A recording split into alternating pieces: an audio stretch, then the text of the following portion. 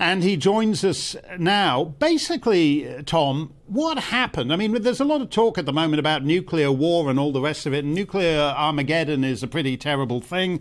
Big mushroom cloud outside the window. Nobody likes to think of that. But actually, Putin just turning off the gas instantly could be very devastating for much of the continent, couldn't it? It could. I mean, I think we're in a situation where Europe receives maybe 30–40% of its gas from Russia. So suddenly turning off those taps, it would have a seismic impact on the price of gas throughout the continent. Now, to bear in mind that gas currently, the British NBP price, the price of wholesale gas in Britain, today closed around £5 per therm. Yesterday, it had an all-time high of £8 a therm. This is a market that typically is 40p a therm.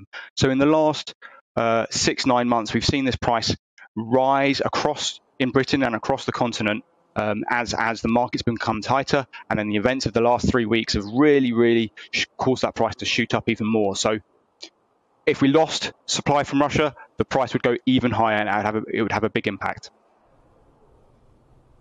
Yeah, it's